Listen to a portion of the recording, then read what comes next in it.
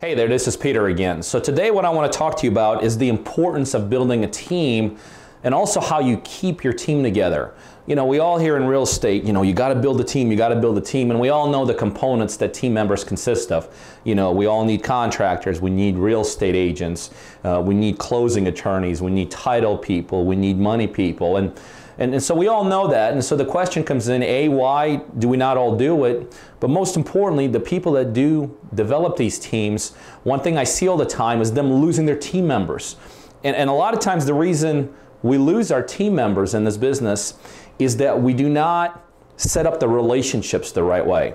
So Jermaine here stopped by the office. Jermaine, how long you and I have been working together?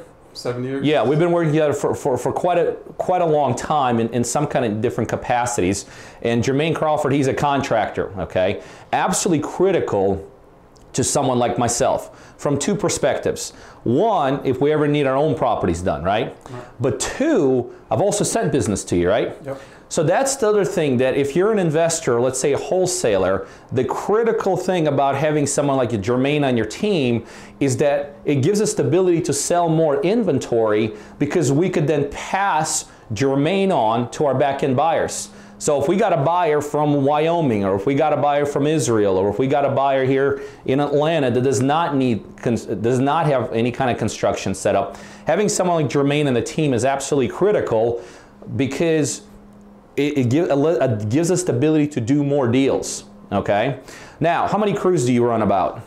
Currently about 6 crews. Okay, so you run 6 crews. The number one thing when you're looking for a contractor, do not just go with a general contractor that has the ability to do one job. Is it safe to say that you can expand beyond those crews? We can. We can. Now, what was the conversation you and I just got done about you doing some deals for me where? Florida. Florida. See, here's the other thing that I always encourage people to do. You know, when it comes to general contractors and all that, don't pigeonhole yourself that, this general contractor is willing to go 10 miles from his house and do all that. Not only is Jermaine able to handle our Georgia business, but he's also able to handle our Florida business. Now, here's the thing I want to hit on that I kind of mentioned in terms of people losing their team members.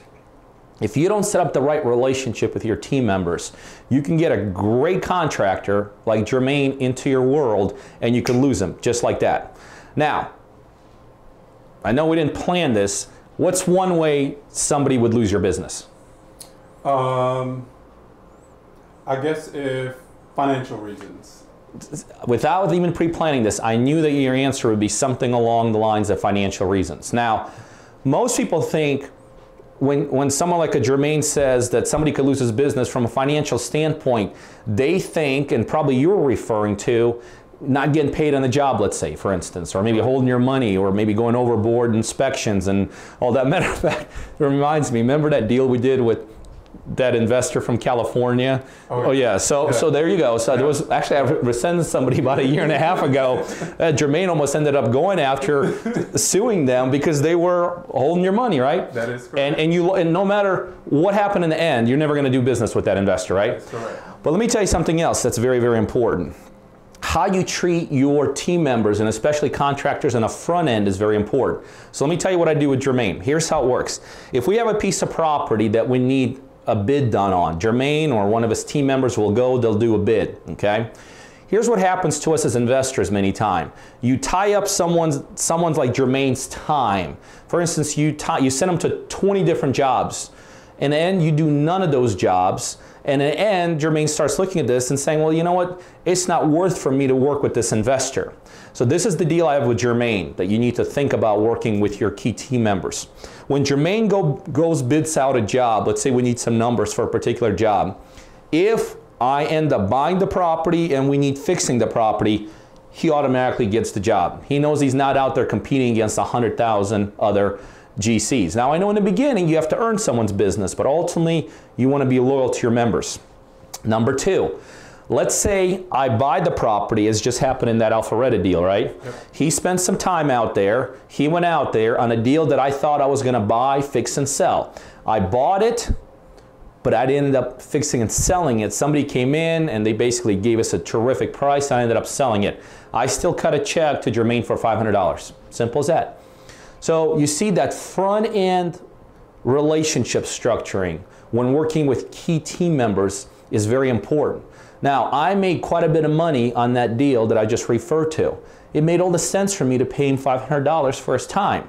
Now, had I not bought that property, I wouldn't have paid him. So that's where we both assume some risk.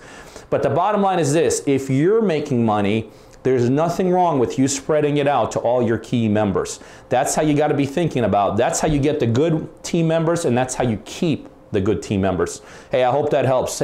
You guys know what we do here. We do a ton of deals, and we coach people to do a ton of deals also. So if you're wanting to learn more about how I could personally work with you in my one-on-one mentoring program, I could help you design a business that gives you the ability to do just a couple deals here and there, all the way to this size of a business that has the ability to do, you know, upwards of 8 to 10 deals on a weekly basis. So number one, if you're a buyer of real estate in the Georgia market, specifically concentrated in Atlanta, you need to be on our buyers list. By now, you should see an email scrolling across the screen. That's my personal email.